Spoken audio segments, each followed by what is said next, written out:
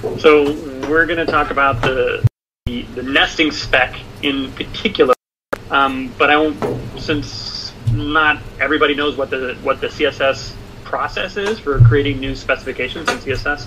I wanted to go real quick, right? So the first thing that we end up with is like this crazy idea, and this crazy idea is called stage 1 of the specification, or sorry, stage 0 of the specification. Just a crazy idea. Somebody writes it up in sort of like the spec format, but it is just some idea of what they want to do, right? Then we have editor's draft. These are the first time it'll actually show up on the W3C website. Stage 1 is just editor's draft. It's considered to be really unstable specification. Then it'll go to stage 2, which is working draft. A lot of working drafts end up being implemented in browsers, sometimes behind a flag, sometimes with like a browser prefix. And I mean, way back when, working drafts got implemented just, you know, in browsers all the time. And the thing that we're most used to is stage 3, which is the candidate recommendation, right? This is a full-blown spec, and you're completely safe to implement that in your browser. And of course, once it's in the browsers, you know, we can start using it, right? The CSS nesting spec became a stage 1 spec last March 2019. Yeah, that's where we are. So, but the really neat thing about this is that once I get a few more slides into this, I'm going to show you how we can actually use this nesting spec today. And basically, we're going to be transpiling, you know, this future spec into regular old CSS that you can use on any site. So one of the problems with CSS is you end up with a lot of duplicate selectors. If you've got a selector that you want to add some properties to it, but then you also need to modify that depending on a conditional, like a media query. You need to rewrite the name of the selector inside your media query. And if you need to do hover and focus styles, you need to rewrite the selector again and again. And so there's just a lot of duplication here. And this becomes brittle too, because if you're like rewriting this file or like change this class name from wrapper to something else, you may miss like the focus line down here, and then you've changed all the other selectors, but you missed that one line, right?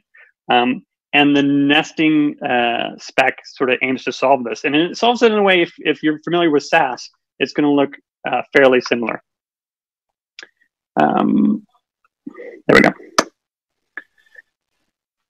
So the CSS nesting spec adds in a couple of new syntaxes, which is the @nest, which is here at the beginning of this second line here, and it also adds in the ampersand. People who've used Sass will recognize the ampersand, but they're not going to recognize the @nest. But the @nest basically says somewhere in this selector, I'm going to have an ampersand, and what you should do is take any parent selectors and take this whole thing and replace it where the ampersand is, right? So this @nest tells the browsers that I want to change this rule to be HTML.js space .wrapper, right? So it treats this line and this as equivalent. Can you see my my cursor when I'm circling these things? Hopefully you are. I'll make sure that I do it relatively slowly, so if there's video lag, it doesn't get lost. We actually don't see your cursor. You don't see my cursor. Okay, so I will not refer to my cursor anymore then. You could describe what your cursor was going to do. Yeah. So yeah, I was just saying that the second selector on the left-hand side is equivalent to this second selector on the right-hand side, right? So the browsers will treat those as equivalent rule sets. Right? Now for media queries, you don't need an @nest here because usually media queries are at the root level of your CSS file, right? They're never nested in something, according to, the current specs. But when you put a media query inside another CSS rule set, the spec knows that you're wanting to nest it, right? You want to take the entire parent selector and move that inside the media query. So over on the right-hand side where it says at media min width 40M, since it's nested inside the dot wrapper, it's going to treat that as equivalent to the left-hand side here where it says at media min width 40M, and then inside the brackets, you have dot wrapper and that rule set there, right? And then last, I'm going to show you how the ampersand can be used for hover and focus styles. So earlier we'd used just the ampersand HTML.js space ampersand, and it just creates a new selector HTML.js space dot wrapper. That's the equivalent here. Because there's no space in between the ampersand and the colon hover, it just gets mushed together, right? So this equivalent of at nest ampersand colon hover becomes dot wrapper colon hover. Right? So you can see on the left-hand side, the equivalent of old school CSS and this new CSS nesting equivalent on the right-hand side. Right? So it's fairly easy. Now, if you use Sass, and I love Sass, Sass is great. You're probably thinking, why do you need the at nest there? It's like in Sass, it's almost identical, except there's no at nest at all. It's like not needed. And it turns out that we do need it for CSS, like official CSS. And that is because of something called look-ahead parsing that the browsers do for performance reasons. When a browser is reading the CSS file, the current way that it parses all the CSS is it only has to look one character ahead at most to figure out what am I looking at right now, right? So as it's reading the file, let's take this Sass example and see if this would work in a browser, right? So my extra light fell over. Oh well. So let's look at this. This is standard Sass right here. This is not going to work for our CSS spec though. Dot wrapper. So when the browser sees the period, it knows, this is a CSS class, right? So as it's reading the file character by character, it already knows it's looking at a CSS class, that this is a selector it's reading, and it keeps going, and it sees a space and a bracket, and it goes, okay, this is the beginning of a rule set, right? And then it goes to the next line, and it sees an H, and it goes, that could be the beginning of a property that begins with H. I'm not sure. And then T and M and L, and still it has no idea that this is in Sass, this would be a nested rule set. But in CSS, it doesn't know if that's a property. Like there aren't any existing properties that begin with HT, but maybe in the future, we would have a new CSS property that does begin with HT. And therefore the browser has to be compatible, forward compatible with new CSS syntax. And it just has to assume that maybe there is an existing property that I don't know about because I'm an old browser and there's a new spec. So it doesn't know. It literally doesn't know between whether this is supposed to be nesting or if this is a property, and that's bad. So that's why we can't have this Sass style of nesting. We have to put the ampersand nest there, so that when it sees inside dot wrapper bracket and it sees an ampersand side, it goes, oh, this is either going to be a nested conditional or an actual like at nest, so like at media or at nest, right? So that's why we have to have the at nest syntax inside prefixing our nested rule sets, right? So I've actually been playing with this for a while. But actually I forgot I had this slide in here. There's actually one case where you don't need the at nest, and that's when the ampersand comes first in your nested selector, right?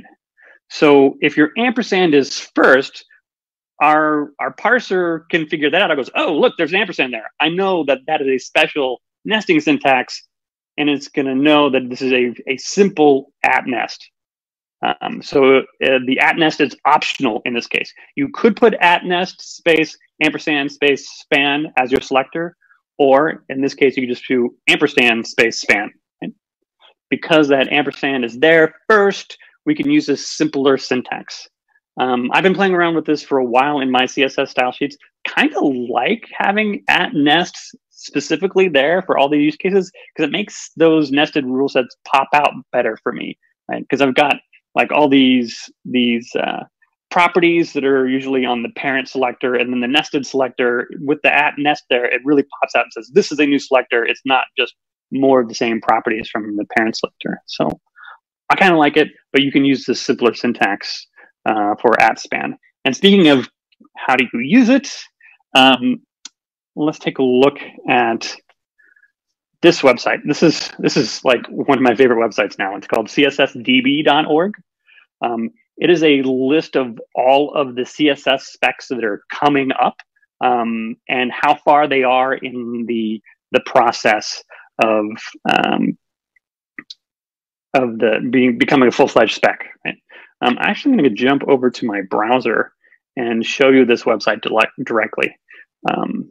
So you can see all of these different specifications. So there's an all property, there's break properties, break inside, break before, break after. And it says what stage of the specification process they're in. Then we also have color adjust property, all of this stuff that it lists. The nice thing is that it will also list ways that you can write this in your CSS right now if there's a plugin available to allow you to do that. So for example, the focus container pseudo class. This is actually really great. A really great selector that I like using, focus within. It's supported by these browsers. So it already has the can I use sort of information right there. And then it says that if you need a polyfill, you can use this JavaScript library to polyfill for various browsers, or this post CSS plugin, right? Post CSS, not everybody knows what post CSS is, but I'm pretty sure that 99% of you have heard of auto prefixer. This is the tool that will add vendor prefixes to your CSS. Auto prefixer is actually the very first post CSS plugin that was ever created. It was created before they came up with the name post CSS as a group of plugins. All of these post CSS plugins do is they transform your source CSS and transform it into real production ready CSS. So that's what auto prefixer adds vendor prefixes to all of your CSS. These other post CSS plugins will take your source CSS files and transform into production ready CSS, right? So somewhere down the bottom here, we're going to have level 1 and actually, yeah, there's the nesting spec, right? And it has a post CSS plugin that you can use that transforms this into CSS that all browsers can understand right now. Post CSS is pretty easy to configure. I've using something like this right now on some of my projects, although I've moved my browsers list into a browser.rc file. I forget what file name is. I just did that recently. But it's really easy to set up. There's a sort of conglomerate post CSS plugin. It's called post CSS preset env, and it takes all the CSS specifications that are on track to becoming a real specification, get bundled together in this one giant plugin called post CSS preset env, and then you can just basically specify in the in your configuration of this plugin, like I want to support all stage 1 and later specs in my source CSS files, right? So this is super easy to set up, and this will add the nesting CSS to your files already today. I set up a code pen. Code pen is really nice in that it actually will allow you to play with post CSS. So you can fork this code pen and start playing with the nesting syntax just right there on the website. This is some simple CSS that I copied from another place. There's a listing from where I got the original idea for adding the heart. Actually, I mean, I copied it. I didn't come up with it. Yeah, you should be able to play that. And one last thing I want to say is actually I'm going to jump back into my browser here. And that is, this is a level 1 spec. And it is not 100% complete, obviously. One of the things that's not fully formed yet is that media query nesting. The media query nesting is a little more complicated spec-wise, because there's this whole other spec called the CSS conditional spec, and that's the one that controls media queries and like supports. That is also controlled by that spec. And so we need to modify that spec a little bit to understand, this nesting spec. And so that part of it just hasn't been worked out and hasn't been fully fleshed out yet. And there's a discussion group that I would love people to contribute to, because there's been 3 comments in the last 2 years on this. Jonathan Neal, Amelia, and myself. Yeah, and if we can get more people sort of looking at this and helping the spec move forward, that would be great. So yeah, that's all I wanted to say about CSS nesting. So yeah. Amazing. Thanks.